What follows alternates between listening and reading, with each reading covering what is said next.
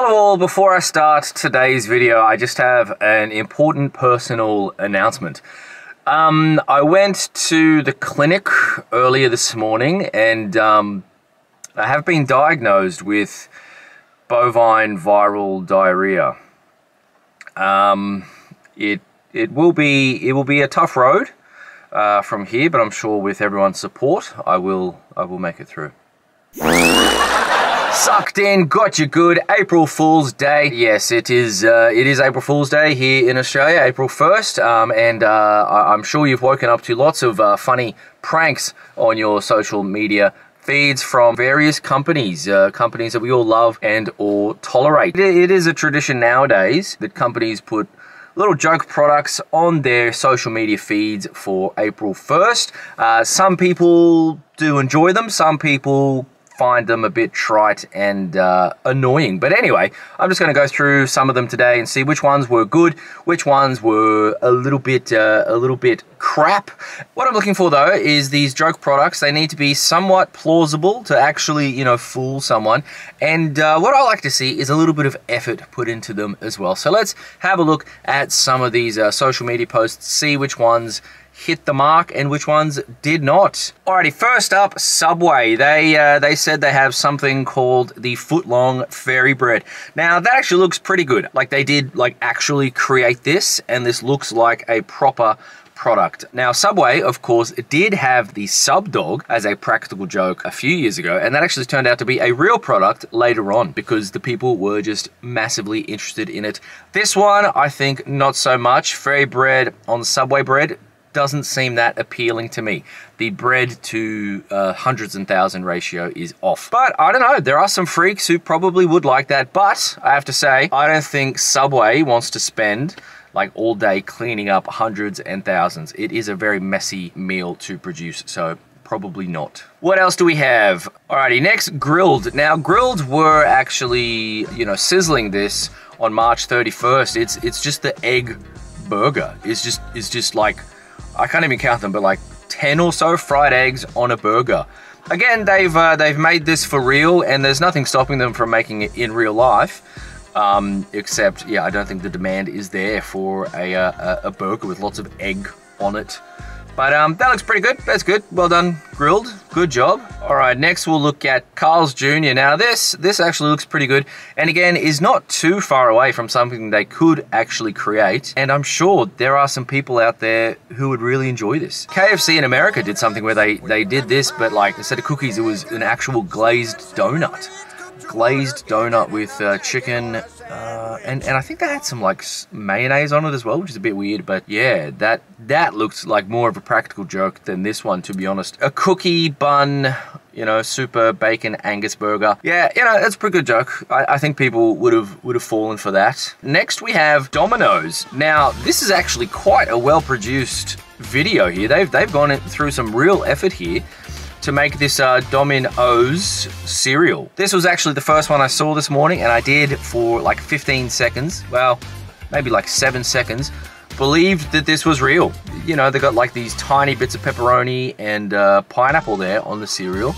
It does look, well, no, I mean, when you think about it, it doesn't seem genuine at all, but, if you were drunk or a small child or a really gullible boomer, you'd probably believe that. But, well done on making a very well-produced commercial there for one day. Good job. All right, next up, this one here from Zupa Duper. Now, this one kind of annoys me because what is stopping them from doing this? This actually looks like quite a good product.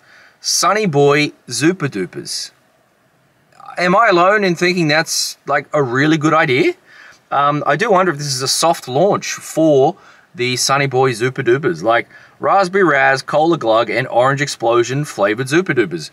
They're completely normal flavored ice blocks, but then again, they do already kind of have those flavors, so I'm not sure if they would really need to do that.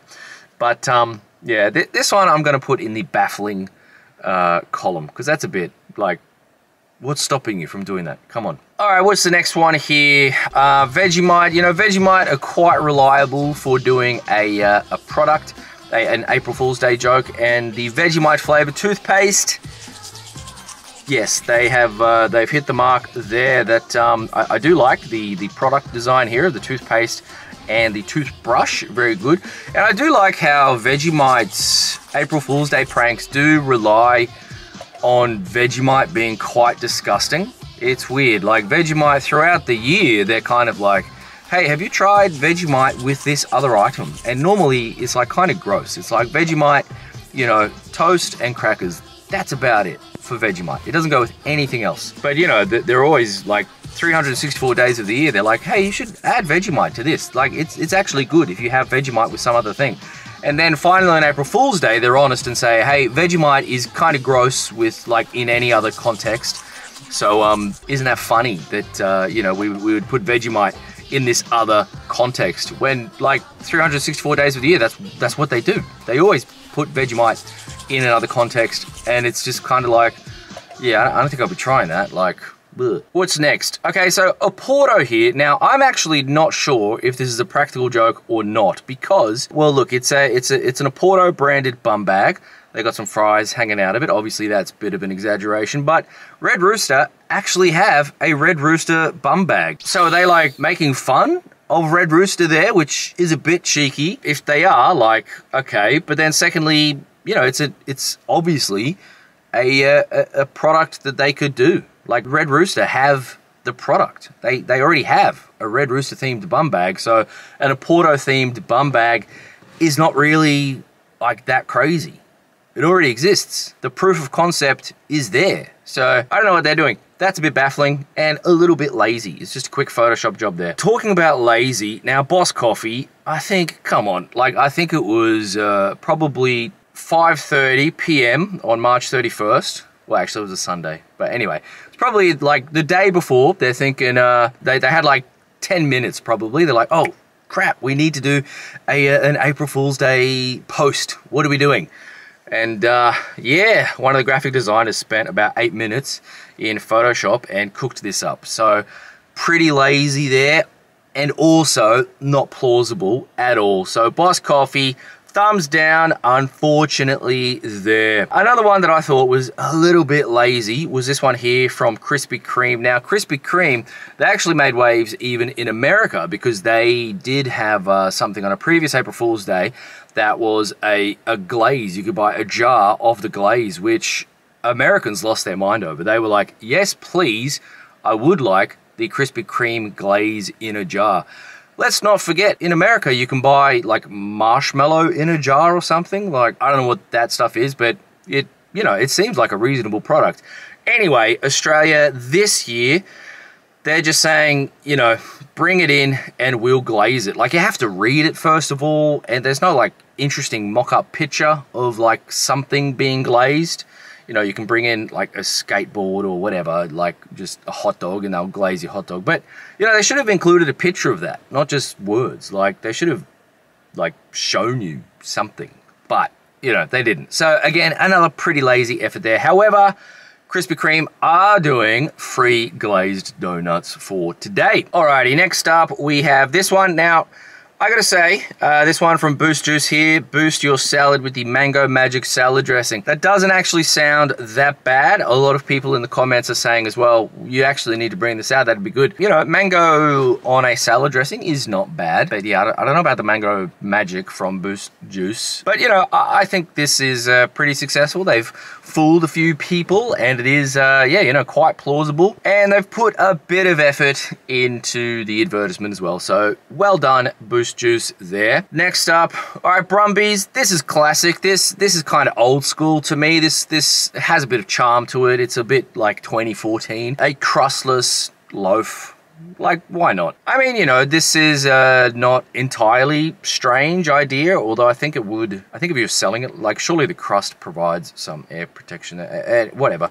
That's not bad. That's cute. That's cute. You know, that's one, like, that I think mums would appreciate. All right, on to Starbucks. Now, look, Starbucks, you've made the writing here too small. I was up this morning and my eyes hadn't adjusted. I could not read that. And it's just a wall of text. So basically, and even the headline doesn't really, like, give away the joke. It doesn't explain the joke. So this one's really poor.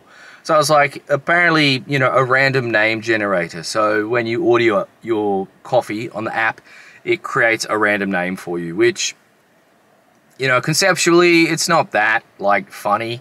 And they've kind of stuffed up the delivery as well. So, sorry, Starbucks. Not great. Not great. Better luck next year. I've only got 2 left. Now, these 2 are slightly unhinged. Now, first off, Maxibon. If you don't follow Maxibon on Instagram, their posts are always a bit, like, weird. They do love the odd sort of millennial humor there, and they've kind of like done this Maxibon up and go mashup thing, but rather than create like a mock-up of that product, they've like made a mock-up of like what a TikTok person would do if they were. Anyway, well, I mean, yeah, you can see that there. It's a bit strange, it's a bit unhinged, but you know, it's something new, it's something fresh, so, you know, points for that, I guess. And then, I think special shout out to Twisties for this little video, rather than make some joke product. Because, you know, they've had raspberry Twisties in the past, donut Twisties, they've got some ramen Twisties out now, like, they do already make some, like, weird joke products. I think they've kind of undermined any sort of April Fool's Day joke that they could pull off. But anyway, they've actually just filmed an April Fool's Day prank.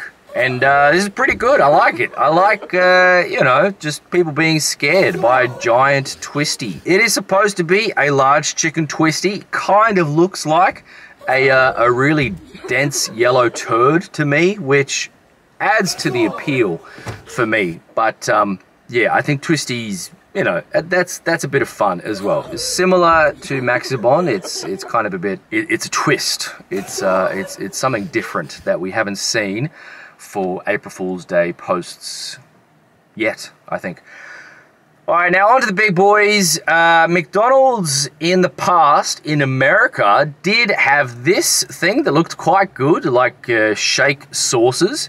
Snackalator here has done a little mock-up of what that might look like, because it might actually come true. I don't know if you know, but in America, like, they're going to start selling Krispy Kremes at the McDonald's. At McDonald's, like, America-wide. So, pretty good deal for Krispy Kreme there. And you know, people that like McDonald's and donuts, which I imagine is a lot of people in America.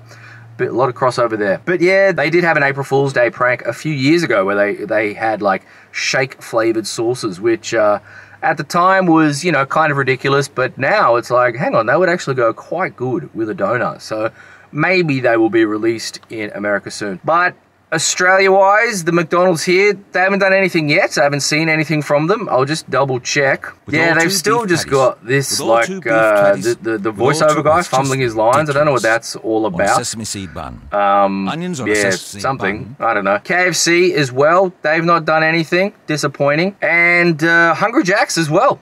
Not a peep from Hungry Jack's. So, a bit slack. I don't know. Anyway, that's the April Fool's Day wrap-up. I hope you had a lovely April Fool's Day and a lovely Easter. They do coincide this year, so that's great. Anyway, I will catch you on the next one. Many thanks for watching. Cheers.